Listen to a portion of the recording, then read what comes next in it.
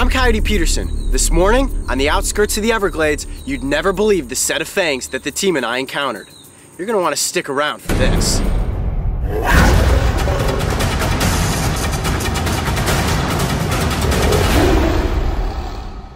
This morning, the crew and I were exploring a pine rockland habitat in Homestead, Florida. This environment provides great camouflage and is the perfect place to find North America's largest pit viper, the eastern diamondback rattlesnake. Our goal today is to locate one of these snakes and bring it up close to the cameras to show you some of its most amazing but deadly features. To do this, I will cautiously handle the snake so no harm comes to me or the reptile. Whoa, whoa, whoa, whoa, whoa, whoa. Stop. You got a rattle? Keep coming slow, slow. Watch where you're stepping. Watch where you're stepping. Where'd it come from? Right up in front of us here somewhere. A lot of thick ground cover, and this is the most dangerous position you can be in for looking for a rattlesnake. You hear a rattle once, if it doesn't rattle again, you're just kind of frozen in place saying, okay, how close am I to that snake? Oh, right here. See it? Right here in front of us. Yep, it's an eastern diamondback. Wow, what a beauty. That's a really good size eastern diamondback. This is not a good position for me to try to get you guys close to film. I'm gonna get him from the tail. That. Okay, I don't want him getting any closer to my hand than that. All right, let's move this way, stay back just a little bit.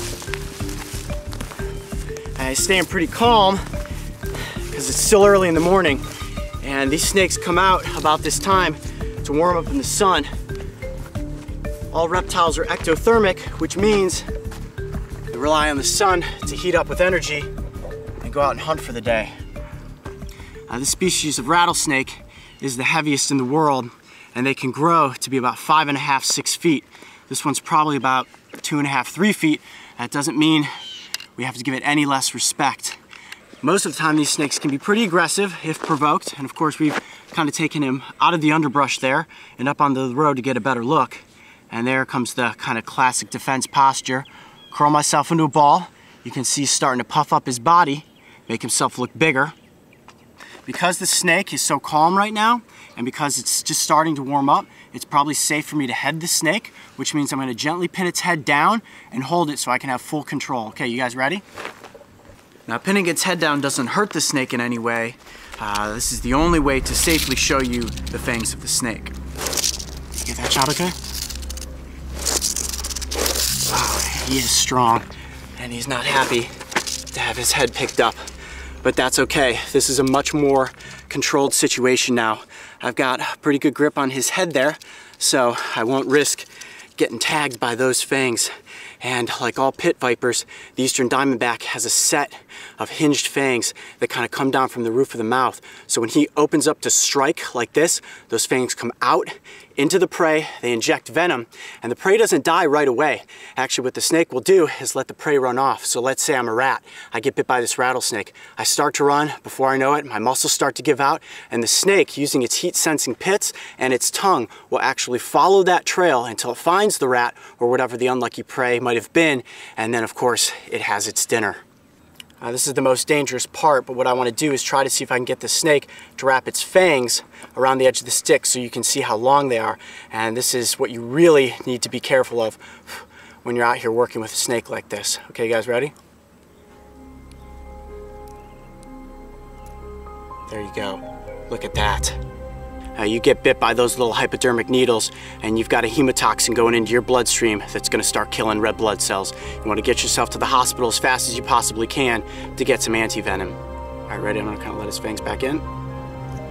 There you go, buddy. Close your mouth. All right. Wow. Thanks for being such a good sport for that.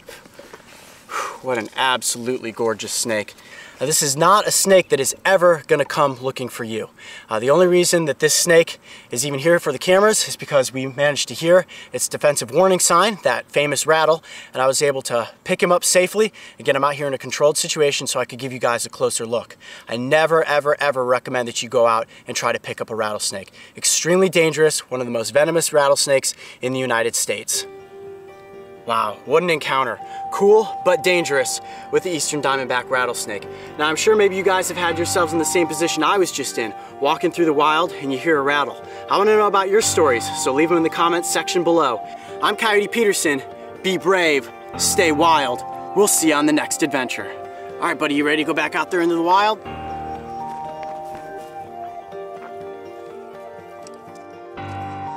If you thought that was one wild adventure, check out these other animal encounters. And don't forget, subscribe to follow me and the crew on this season of Breaking Trail.